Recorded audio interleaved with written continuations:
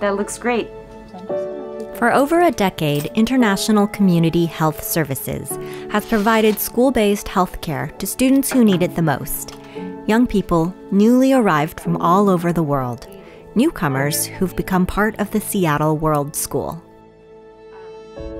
We were very much in the traditional model of healthcare in this country, seeing your patient for 1 hour of therapy and coming into the clinic and just to get the medical concern taken care of. But this, I think we realized that this wasn't exactly meeting the needs of our students, that this model didn't really fit their needs in the same way, and that people weren't actually coming in.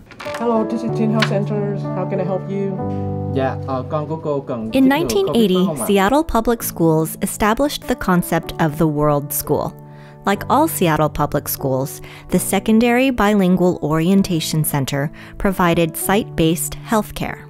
Oftentimes, students who have just arrived here have not ever had a physical exam, maybe no dental care. So when they arrive here, we try to explain what it is we do here at the clinic. It was clear that more needed to be done to help students who've had little to no health care in their lives. Visionary school nurse Helene Mansfield saw the unmet needs.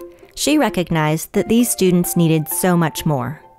Mansfield was determined to change things. Through her hard efforts over 2 years, ICHS was awarded the contract to deliver enhanced school-based healthcare in 2011.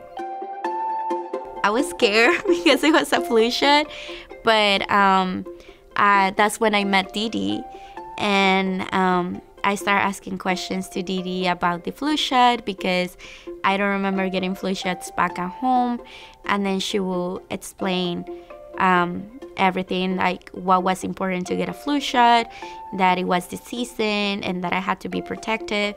Since Didi spoke Spanish, she was able to communicate with my mom as well, and that was really important for me. Celo Martinez is one of the many students who've come through the Seattle World School and bonded with the health clinic staff. The staff made her feel safe and understood as a first step in serving her health needs. Being culturally sensitive to students is essential to the mission. We can see the students' faces just light up when they ask or they hear us respond in their native language. They just they physically just appear to relax and feel just more at ease, safer, that they're going to be able to communicate what they're trying to say without feeling like some things might get lost in translation. Over the decade that the ICHS clinic has served students, by far their biggest challenge was dealing with COVID-19. With schools in lockdown, the World School Clinic brought their services to the community. They went into communities to ensure their students kept up their vaccinations and tended to both their physical and emotional needs. In the process, they ended up serving entire communities, providing much-needed care.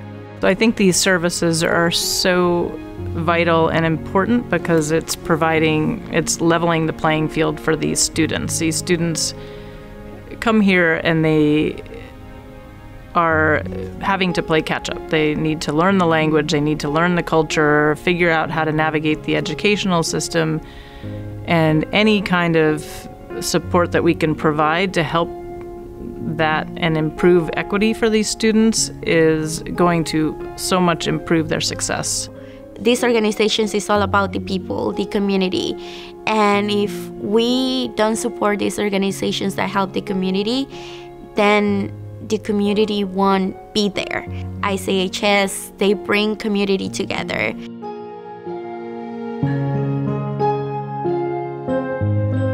As we celebrate a decade of partnership and service with the Seattle World School, ICHS would like to thank you for supporting our mission and sharing our belief that healthcare is a human right.